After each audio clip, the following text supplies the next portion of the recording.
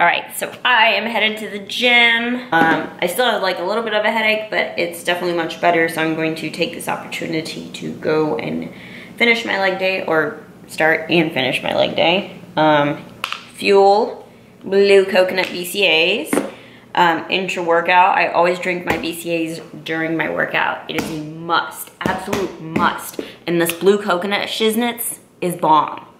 And then I was contemplating taking pre-workout or not taking pre-workout. Like, I need it because my head hurts, but I'm afraid to take some because my head hurts. Like, I'm conflicted, right? But I'm just gonna take some anyway because I'm probably gonna have a better workout with it. So I'm gonna do the red apple pump. I'm not gonna do Monster, just gonna do 1 scoop of this. So yeah.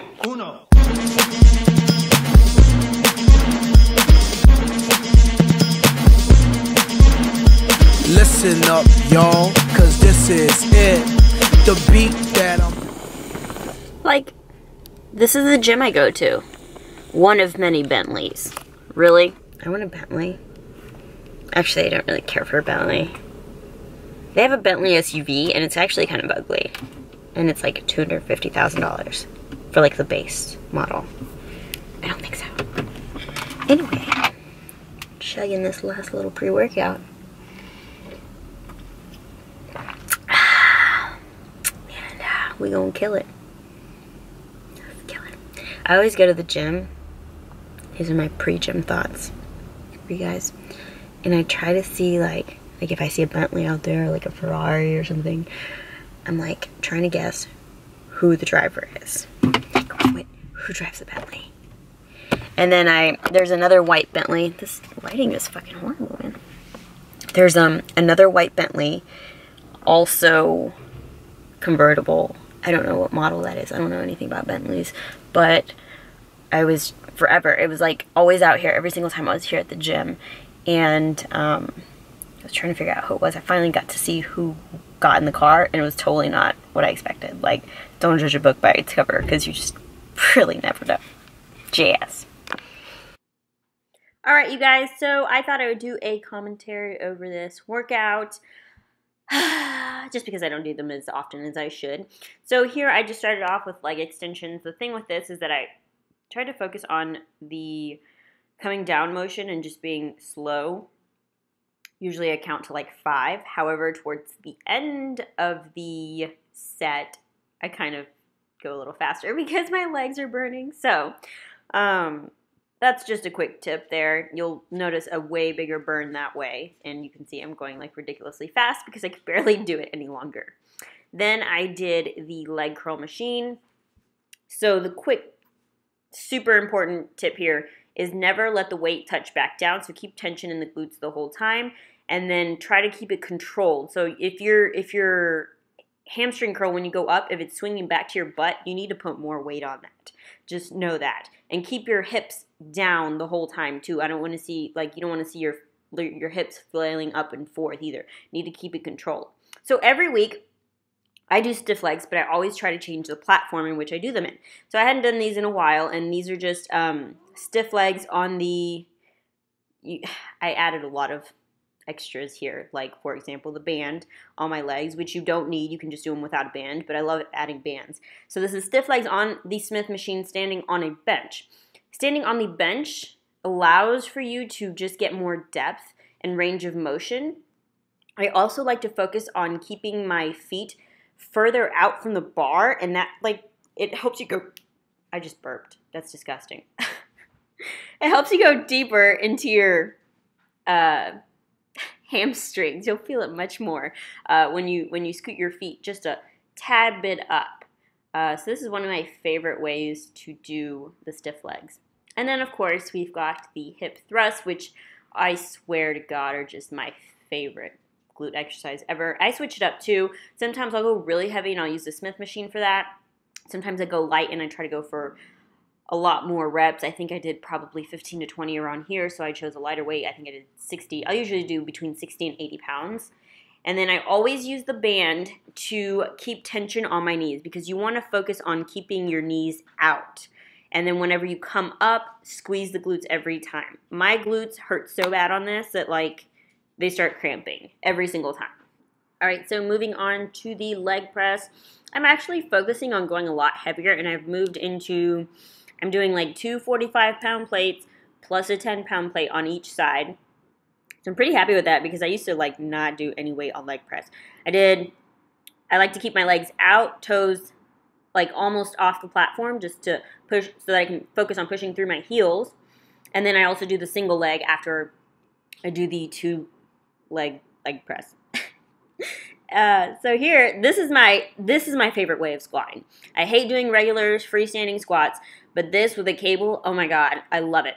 And I try to go deep, down low, all the way until my butt touches my ankles, and I push up through my heels and squeeze my glutes each time. And that is the end of the commentary. I hope you guys enjoyed it. Is delicious. Burgerlicious. Brownies. Make them boys go loco. They want my treasures so they get their pleasures from my photo. You can see me, you can't squeeze me. I ain't easy, I ain't sleazy. I got reasons why. So that is the first couple of boxes of orders I got. That's exciting. It's a lot of brownies. And then I've got a couple more boxes to open up in here still. And boys just come and go like seasons, fergalicious. But I ain't promiscuous, and if you were suspicious, all that shit is fictitious. I blow kisses. Then I got my order from Genetics. I got some s'mores, campfire s'mores whey. This is their new fat burner. I haven't tried it yet. It's called Thermolean. I've been using the burn, so I'm really excited to try this out. It says muscle definition on the front. Oh, I'm excited. Burn PM. I love to take this stuff before bed. Rush, you guys already know that's my pump amplifier. So it's a stim-free pre-workout, pump pre-workout with stimulants, and of course, Fuel coconut BCAAs. One more package. That puts them boys on rock, and they be lining down the block just to watch what a cookies. These are for me to do photo shoots, and these are for me to take over there.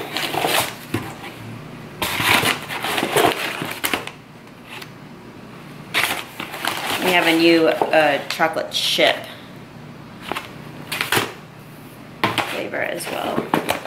Oh, she sent me a whole bunch of business cards. So we are now making sure that everyone knows that you should keep your cookies refrigerated just to help keep them longer. So keep them refrigerated for up to 2 weeks, and then anything after that you want to freeze. I basically just put mine straight in the freezer and grab and go. These are just personally for me to eat, so I didn't want to waste my own packaging on that. So she just sends them to me like this. And then these, I'm actually going to take to a nutrition shop that I'm meeting with on Monday, and we're going to give them some samples. I'm not having oats for breakfast. Trying this out, I already took a bite out of the toast. So just regular double fiber toast, an egg white omelet, strawberries, and this is Ashton's. We're like having the same thing, except he gets all those little sausages.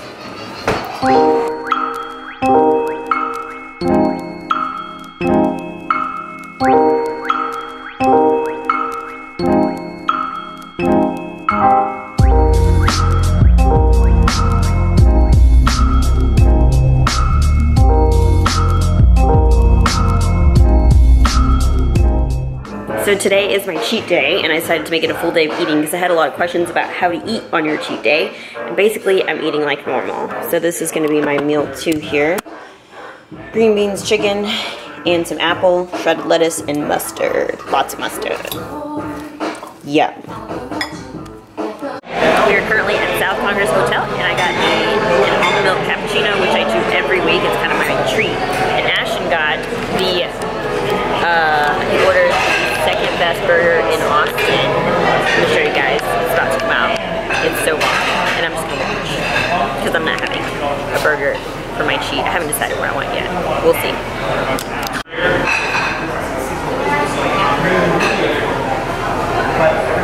Smile.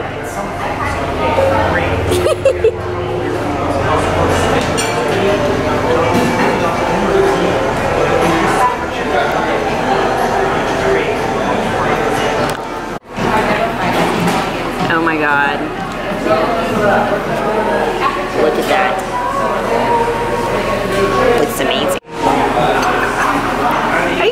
in your mouth? I don't know. Open it towards me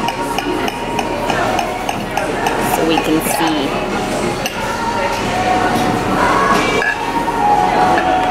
Oh yeah. Holy crap. I gotta send a picture of this to Brett. Next meal is going to be chopped broccoli, steamed chopped broccoli, grilled chicken, shredded lettuce, and some jasmine rice, all topped with a fabulous yellow mustard dressing. Yes.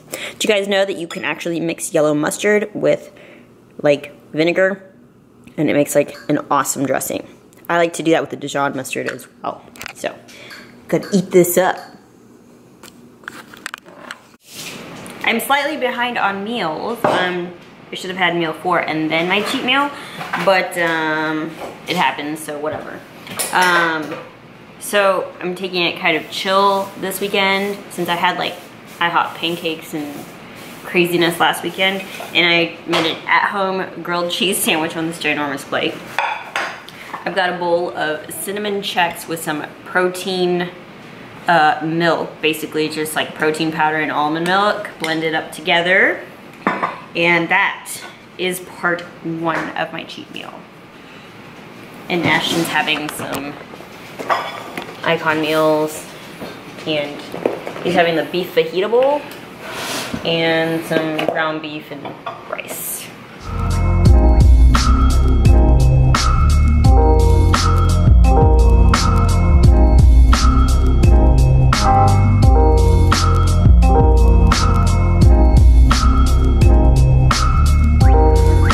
Part 2.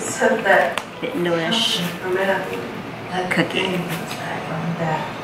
Was something to I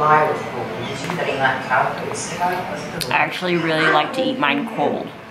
Is that weird? They're so good cold. Oh my god, I love it.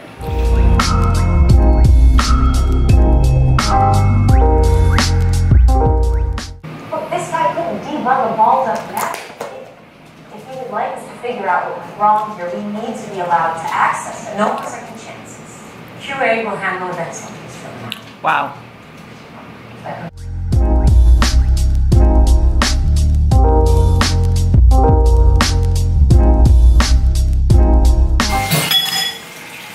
So good. Alright, so quick summary of what I ate for my cheat meal, which was like the most random stuff ever, but sometimes I just have these random cravings, and so I use my cheat meal to kind of aid those cravings, you know, but you can't just eat like a bowl of cereal for your cheat meal. That's not enough calories. You need to, the point of having a cheat meal is to, one, it's not going to make you gain weight if it's just one meal, but it's to kind of like spark your metabolism a tad and then kind of fuel you for the rest of the week.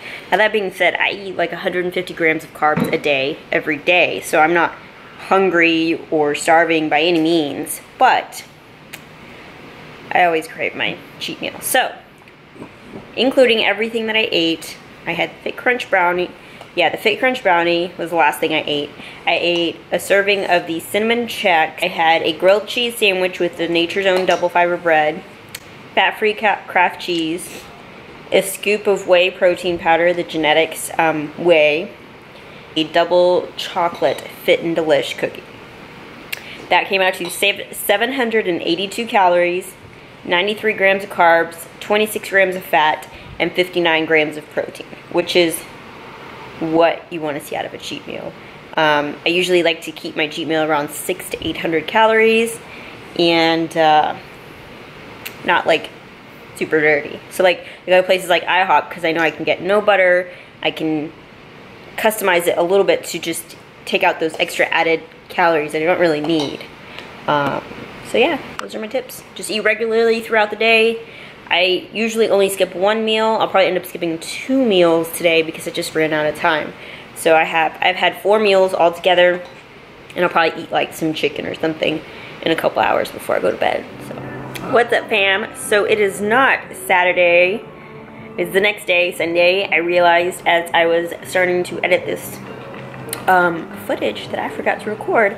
My last clip for the video. Last night I actually, after I ended that clip, we watched a movie or something and I fell asleep on the couch and then woke up, like I don't even remember doing this, took 4 ounces of chicken and ate it with mustard for my last meal. So I didn't, like, I kind of vaguely remember it, but it's like this out of the world like experience kind of thing.